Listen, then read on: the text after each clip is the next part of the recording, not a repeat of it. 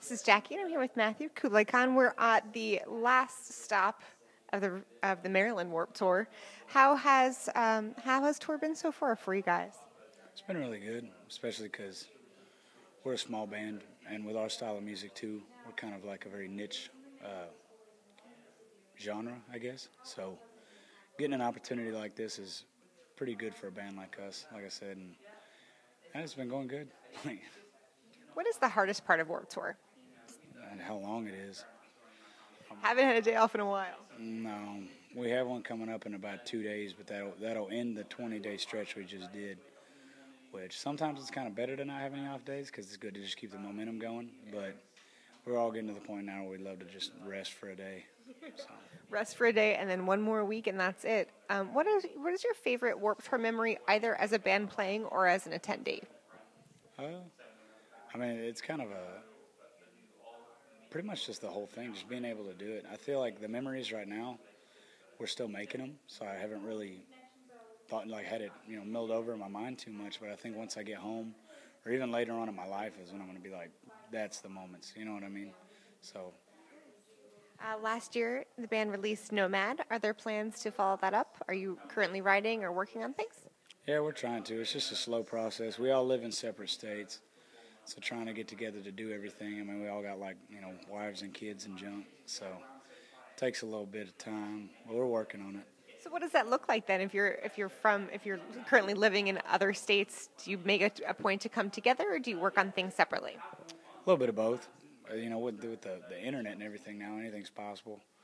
We do a lot of stuff through just email and sending stuff like that. But we're a very organic band to begin with, so we do best when we're in the same room together. So we've already had a couple trips where we all kind of migrate down to a central area and spend a couple days together and write a little bit. It's just going to take time, you know what I mean, having to balance out this plus tours and all the other stuff. So.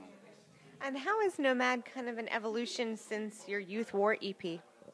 I mean, it's kind of just the same music we've been putting out, just better, if that makes sense. Like, we never had the goal of reinventing the wheel, and we certainly haven't done that even if we wanted to. But we've really found our niche as far as our sound, and I feel like we're pretty good at writing stuff that would appeal to the people that like us, but also appeal to people that have never heard of us that may be fans of just heavy music in general. So. And a lot of your lyrics deal with, strong social issues. Where do you sort of pull those influences from?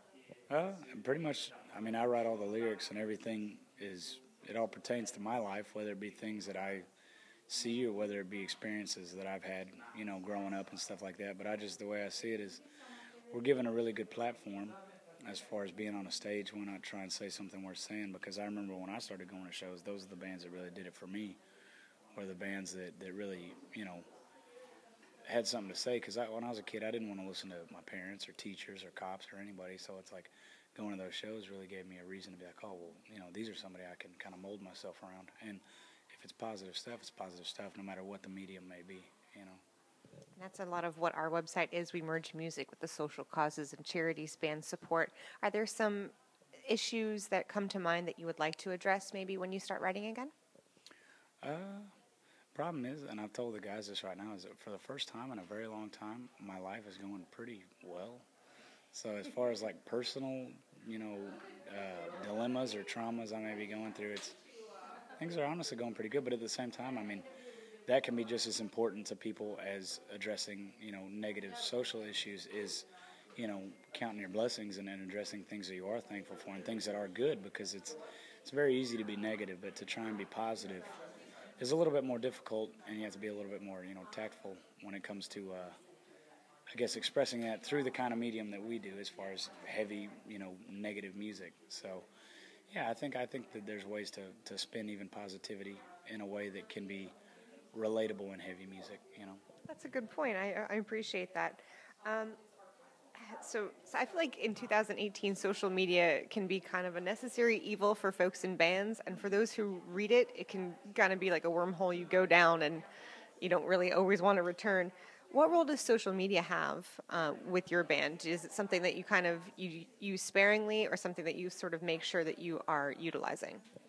I mean, to be honest with you, it's kind of like I said earlier, we are an extremely organic band. We're very face-to-face, and we have like I don't even. All I have is Instagram. I don't have a Facebook. I deleted all that stuff a long time ago because it's a very toxic environment that breeds a lot of negativity that you don't have to deal with. People think the internet's so important, and it really only exists if you let it. You know, if you're looking at it all the time. Otherwise, just live your life. You know. But we do have people because it is a very important tool to be used as far as any job nowadays. So we do utilize it to. Reach out to people, let people know what's going on with us and stuff like that. But I don't think we've ever been on like the internet hype train as far as like our band blew up through the internet, because that's a very big thing that happens nowadays too. We just use it to let people know when to come see us in person, kind of thing. You know what I mean? Yeah. Just advertise, set times and things like that. Exactly. What role does Spotify have in a band of your genre? Oh, Spotify has completely changed the whole game. I mean, even physical copies of CDs, I think, are going to be irrelevant, soon, if not already. They last record we put out, they judged it on streams, not so much physical copies being moved, because, that's just a collector's item now, you know what I mean? Spotify is incredible, though, because it's a good way for bands also to really get a good gauge on listeners. Like, we're able to see exactly how many people have listened to a particular song. And I mean, you can always multiply that by, people who do have physical copies, or people that listen to it through YouTube or music videos or anything like that.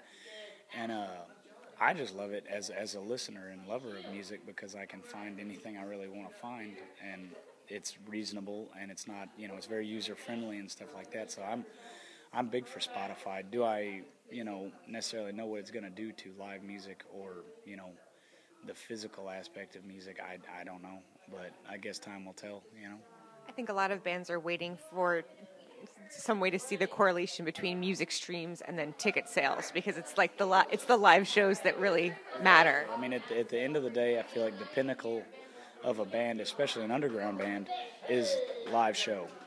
If you have a good live show and you're able to sustain a good crowd through a live performance, that's important, because any Joe Schmo nowadays, it seems like, every week there's something new for you to purchase or buy or listen to. It's a constant, competition nowadays as far as what can we do to be edgy to get more people to buy our product, But when it comes to live shows, I feel like at least if you're going to be edgy or you're trying to put a product out, it is what it is. You know what I mean? So I hope that answered the question. I'm not sure. And live shows, I think, are a true test of where your fans are. Oh, exactly. So you're here at Warped Tour. What's up next for you after that? Basically, to cap out the year, we're going to Europe about a month after Warped Tour. We got just a few shows in the South Texas area, and then we're doing another month-long tour in the U.S. in the fall, and then a couple more shows around Christmas time, hopefully like some charity stuff. But other than that, it's pretty much set in stone, which I'm excited about, because I don't want to be too stagnant. But at the same time, after doing a tour this strenuous, I don't necessarily want to burn the candle at both ends.